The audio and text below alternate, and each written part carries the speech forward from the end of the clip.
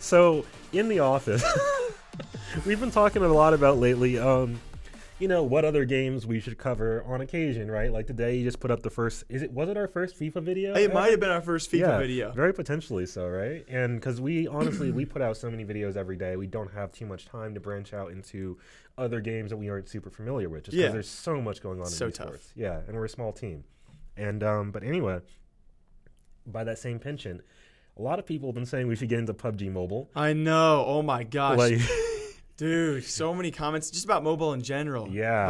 But sorry. And honestly, after I looked a little into it, and I'm kind of on board in a weird way. I knew you were going to say that. Yeah, because if you just look at the pure numbers, huge. If you look at the pure numbers, it doesn't make any sense, right? Just for comparison's sake, PUBG Mobile has over 400 million users, just in total, not just registered, like using it in general, right? Crap.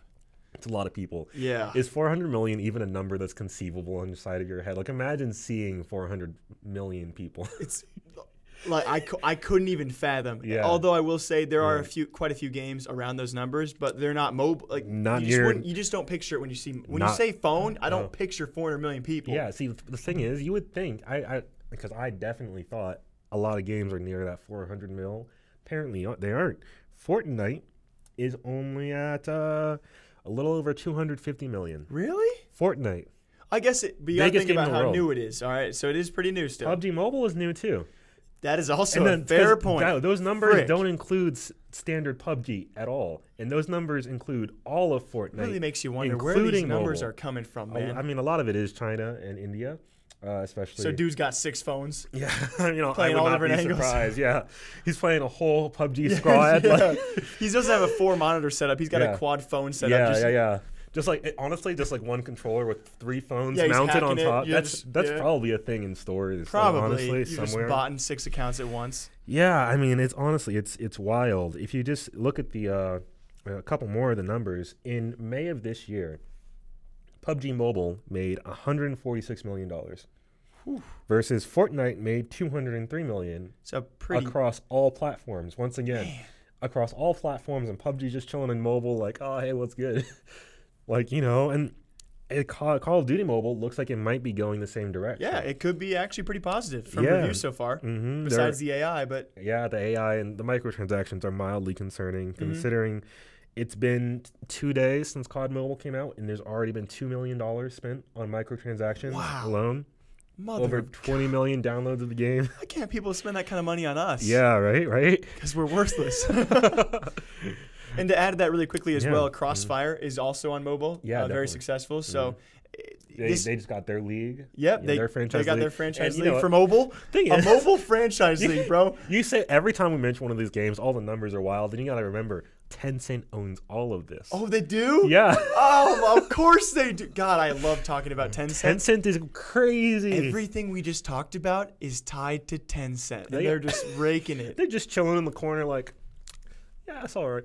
We'll have this competition between all the games that we own. We haven't even talked about League of Legends Mobile, which they had a hand in. Yeah. They literally go, let's take that main game, put it on a phone, and we'll just make bank that way. Yeah. God. I mean, they straight up own, right? I didn't know they actually own. Oh, I don't know too much about them because they scare me. Yeah, that's fair. And I mean, you got to take into account, obviously, a couple caveats with the mobile industry. A huge thing that's kind of boosted it is the fact that video game consoles were illegal in China up until 2015. Okay. Yeah, I did not know that. So Yeah. So that definitely boosted mobile numbers over there, and that is one of the largest markets for it. Mm-hmm. But even if we just think in terms of who plays video games, you got a breakdown of, at least for America, so 67% of Americans play video games at all, period, right? 67% of Americans? Yep. Woo! Yeah, it's a pretty good number. Yeah, that's pretty high. We're on the come up. But 90% of those people play games on a smartphone. 90%. 52% play on PC, 43% play on console, and 9% play on handheld. And of course, there's a little crossover because some people play on multiple things. Oh my gosh! But 90%. We're in the wrong market. Yeah, right. And you know what? It's only gonna get larger with stuff like Stadia that allows you to play actual AAA games on a phone. And you think about it, like phones are generally, I would say worldwide compared to PCs and consoles, more accessible. Oh, definitely. Everywhere. Yeah, basement, living room, laundry room, in the car. You can just carry it with you. Like even like I'd say a Nintendo Switch is pretty portable, but it's not like, oh, let me just slip it into my pocket and go. Play on your phone underwater. Yeah. Like, yeah. There are so many. Yeah. We need to do that for a video. Yeah, PUBG.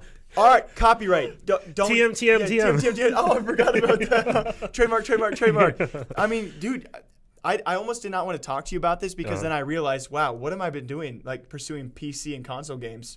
Imagine viewership on mobile. The giant other question is, though, when it comes time for mobile viewership, the esports side of it. Yeah, exactly. Which they have their fair share of esports, even a franchise league already being set up for mobile games. Right, yeah. This very well could be the future. I think at least a large portion of it. I think it's definitely going to be. Yeah. Because especially if more companies take up the Google approach of offloading the stress from your phone.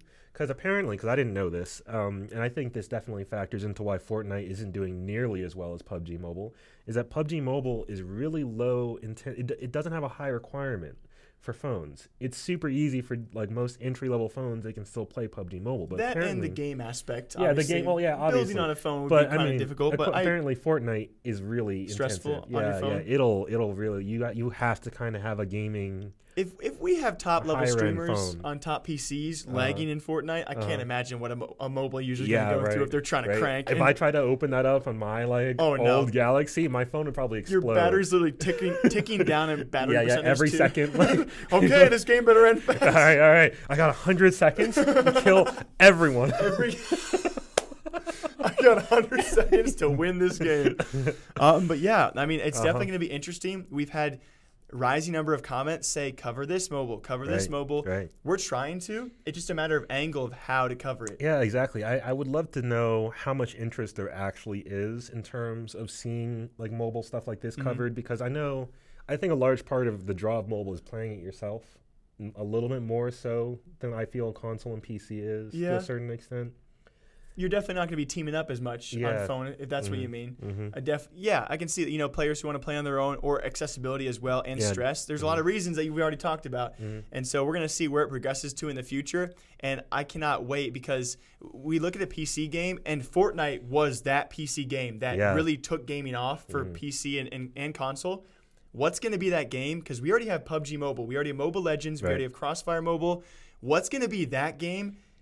I mean, honestly, for mobile, if it's not PUBG, like, what's the next step? I think it already is PUBG almost. I mean, it'll be PUBG 2 is what it'll be. But like, you have a lot of people like you and me who just don't believe it. So imagine like that level of game, because the basis is already there. The basis, I would say, for mobile games is already that much higher.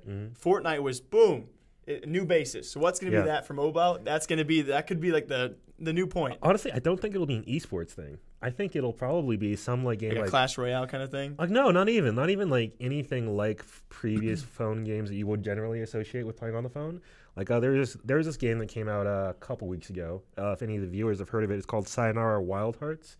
It's essentially